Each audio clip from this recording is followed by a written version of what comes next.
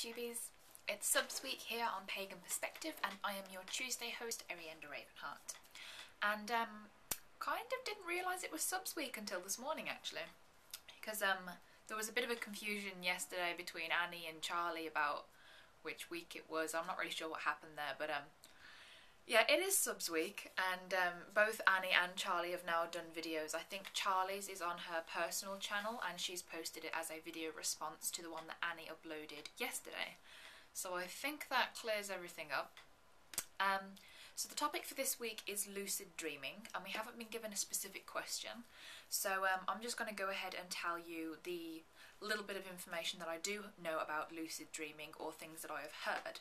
And what I have heard is a couple of specific techniques of how to recognise when you are dreaming in order to obtain control over that dream.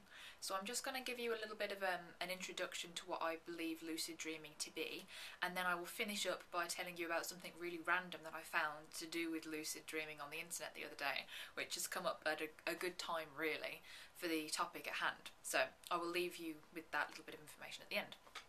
So lucid dreaming then is when you are in a dream and then you are aware of the fact that it is a dream, and then you can therefore take conscious control over the dream.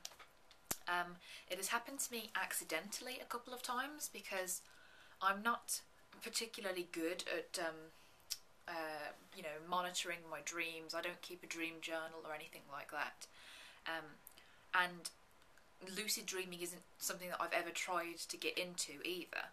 I think I would probably have to start, you know, by keeping a dream journal, and therefore, like, you know, increasing my awareness of my dream state, and then probably trying to go into lucid dreaming from there, because for me, I really haven't had much experience in that at all, personally. So in order to take control of your dream then, and to make conscious decisions about it, you need to be aware of the fact that you are dreaming. And this has happened to me a couple of times, like I say, accidentally. I wasn't trying to do lucid dreaming, but you know, when you're sort of having a restless night and you keep coming in and out of consciousness, I find that it sometimes happens then, when I've sort of woken up and then fallen back asleep and gone into the same dream as if it's like a continuation.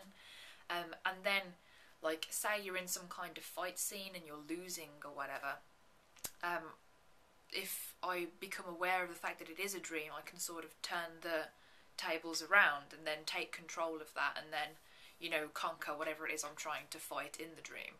That's happened to me on a couple of occasions in the same sort of situation, to do with taking control in a fight. And other than that, I think I've had a couple of dreams where I was flying as well, and I was aware of the fact that I was dreaming in those dreams as well, so I consciously directed where I was flying in the dream. And that might have been some kind of astral projection thing, but that isn't really my field either, so not really sure about that. So the triggers that I've heard about then, about how to recognise when you're in a dream, is to look for certain points in the dream, certain markers that alter in your dream state from reality, because apparently it has something to do with the subconscious not being able to accurately reproduce certain things in your dream. There are a couple of things that are difficult. Apparently hands is one of them. So if you look at your hand during a dream, or when you think you might be dreaming, and then you have like 7 fingers on each hand, or you know, your hands might be webbed or something, or you might have cartoon character hands, something like that, because I think the subconscious finds it hard to reproduce hands as exactly as they look. That's one of those things that often fluctuates in dreams. So if you do think you might be in a dream, because it, you know, you're not supposed to be aware of the fact that you're dreaming in the first place, which is why it's hard to get into, but if you look at your hands and then you suddenly find that you've got like 7 fingers or webbed fingers or whatever, then that's a trigger then. So you recognise that you're in a dream, you think, hang on, that's wrong, I must be in a dream, and then you can start to take conscious control over that. The other one that I've heard about as well is clocks. Clocks are another one of those things that your subconscious can't replicate properly. So if it's got more than 12 numbers, or it hasn't got any numbers at all and they're like weird symbols or shapes, either like on a watch or a clock face or something like that. That's another one. And also the sky. If you have a look at the sky and it's not blue, it's like neon purple or something like that, or green, because apparently your subconscious can't replicate the colour of the sky properly either. So these are a couple of points to look out for if you think you might be dreaming, or a couple of things to, you know, try and be consciously aware of. But that's one of those things, you know, lucid dreaming is hard to do because you're not supposed to know when you're dreaming.